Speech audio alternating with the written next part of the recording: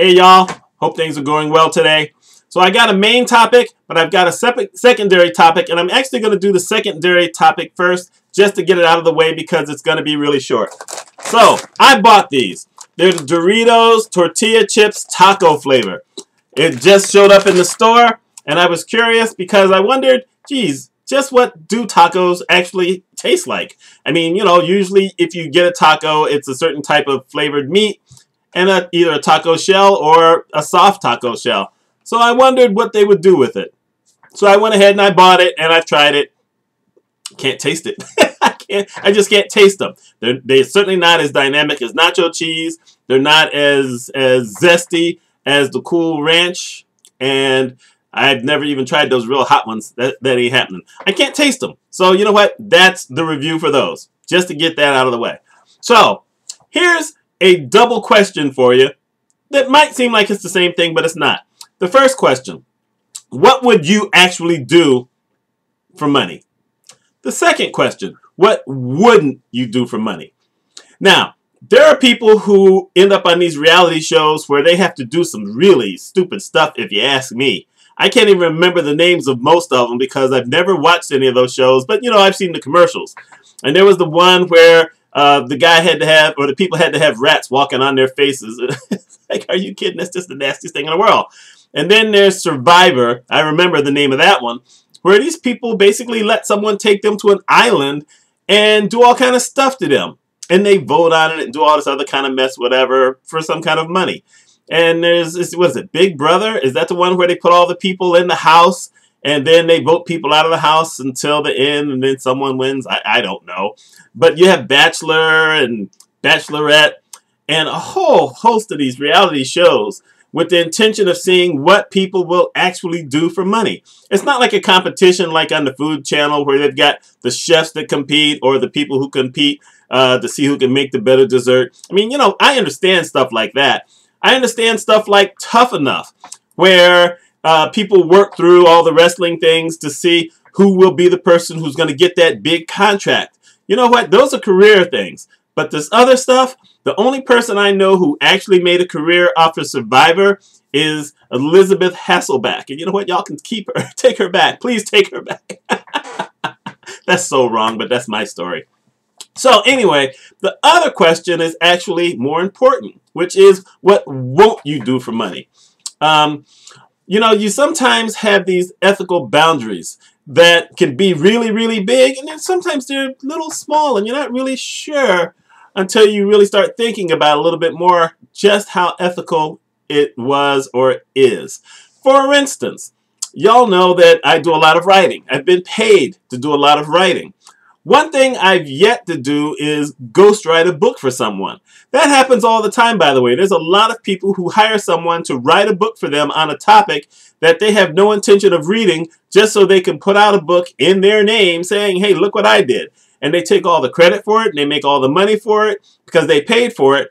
But they're not really an authority. They're not really an expert. They just had someone write a book for them. This has been suggested by a lot of people who try to teach people how to make money online.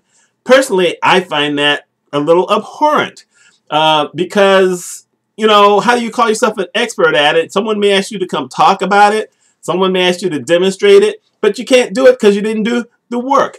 Remember the second Harry Potter movie where the guy was supposedly this great wizard who'd taken on all these challenges and done all this stuff, and it turns out he didn't do any of it.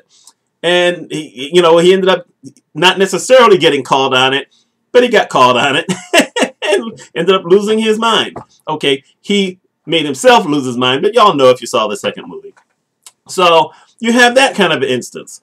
Then you have something that I did that I never really thought much about a bunch of years ago, when someone asked me if I would write a series of papers out of a master class they were taking in college. They were in college, and they were taking this course, but I can't even remember what the degree was supposed to be in, but they had to take this kind of elective course that didn't have anything to do with what they were majoring in. And she knew I wrote, and she gave me a dollar figure. I said, okay, sure. For that, I'll write you, some papers. And I wrote papers on this particular subject.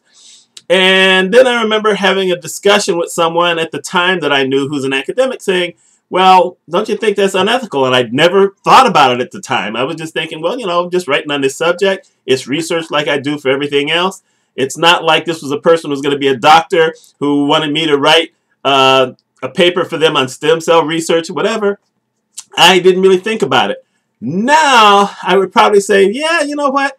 That really was more of an ethical thing. I helped someone get a master's degree that, you know, maybe they didn't totally deserve because I wrote the papers. They were original. They weren't plagiarized. She did read the material, so, I mean, she had to take all the tests, but I wrote the papers. And a couple of those got A's, which I was amazed at because when I was in college, every paper I wrote got a B.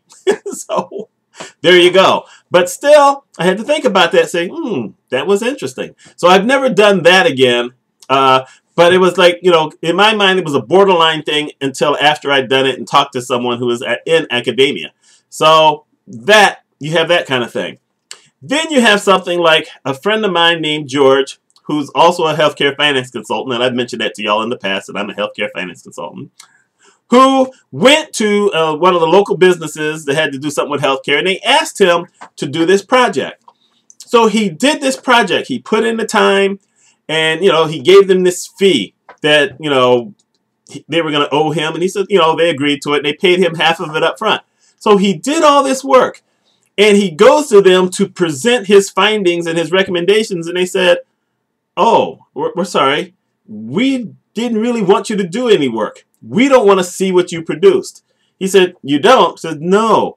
We have already put together something that we want you to present in your name. We just want you to sign your name to it. Well, luckily, he had some kind of ethics because he read the thing first. He says, no, I'm not putting my name on this. Nope, I'm sorry. And you know what? Now we have to break our association. I will take the money that you already paid me, and I'm not going to ask for the rest of it. And I'm just going to move on because I'm not putting my name to that. And this was pretty substantive. I mean, you know, you're talking about $20,000 that he left on the table. I don't know that a lot of folks would leave $20,000 on the table. But you know what? I've done the exact same kind of thing. I remember being at a hospital many years ago where the vice president of finance wanted me to sign off on something that I told him it was illegal for the reason he wanted to do it. He still wanted to do it anyhow. So what I did is I went back to the office and I wrote up this disclaimer. And I took it to him and I said, okay, this is a disclaimer that says that I told you you couldn't do this because it was illegal and you asked me to do it anyway. And I'm having you to sign this because I don't want anything to happen later on where someone's going to say, oh, well, the consultant told us we could do this. So I need you to sign that. And he wouldn't sign it, and we didn't do it because it was illegal, and he knew it, and he was caught. So I gave up a whole lot of money on that one. And I took money from them because with what I do, sometimes if the reason is the wrong reason for doing it, that's what makes it illegal or fraudulent. So it's that question where, you know, sometimes we don't question our ethics on things like I did with writing the paper. I mean, I thought it was fine until later on when I thought about it and said, yeah, you know what, maybe that was borderline. Or sometimes people will say, well, you know what, I'll just forget the ethics because this is a one-time thing. You know, there's the old test that's been given to people that says, if someone came to you and said, I will pay you $50,000 if you let me put something in your garage for one night. You don't get to ask me what it is. I'm not going to tell you what it is, but just for one night. And then tomorrow I'll get it and I'll take it and that'll be that. And there's a lot of people who say, okay, yeah, we'll do that. And here's the thing. One, it's unethical because, as my wife likes to call it, where there's a gimme, there's a gotcha. Which basically says there's more to this than meets the eye. Also, if they come back to you a second time, what do? Now you're on the hook. How do you say, no, we did that once, we're not doing it again? You can't. You just have to understand if someone is willing to pay you $50,000 once, they're willing to do a heck of a lot more, and I don't just mean pay you more money or whatever, to do it again. So that's ethics that just fell in a different way because that's ethics that can get you killed.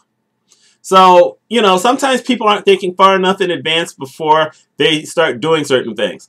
People who end up being drug addicts. I'm sure that those folks who start taking meth or coke or crack or anything like that aren't necessarily thinking about the ethical part of it and what it might make them do later on. You know, you hear about these folks who go robbing people all the time or break into homes just to get stuff so they can trade it in for some little bit of money so they can buy more of it. I'm sure they weren't thinking of that ahead of time. You've got the people who will put things online. I talked about this in a previous video. Who will put things online without thinking about it. I mean, goodness, back in March, we had one player on the Los Angeles Lakers secretly film another player on the Los Angeles Lakers asking him these probing questions that then somehow ended up on the internet.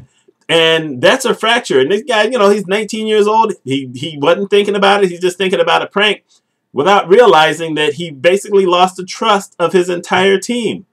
It may blow over with time. He might have to get traded or some other people might have to get traded. But, you know, that was unethical to do in the first place. There was no good that could come out of something like that. So, like I said, it's just this question that I don't know if y'all ever ask yourselves that. So I'm asking you, what wouldn't you do for money? Not what would you do, because we've seen what people will do. And some of those people are just sick and crazy. What wouldn't you do? That's my question. That's the question I'd like you to ask yourself. Don't bother. Just to reiterate that part. Anyway, I hope you're having a wonderful day. We will talk again.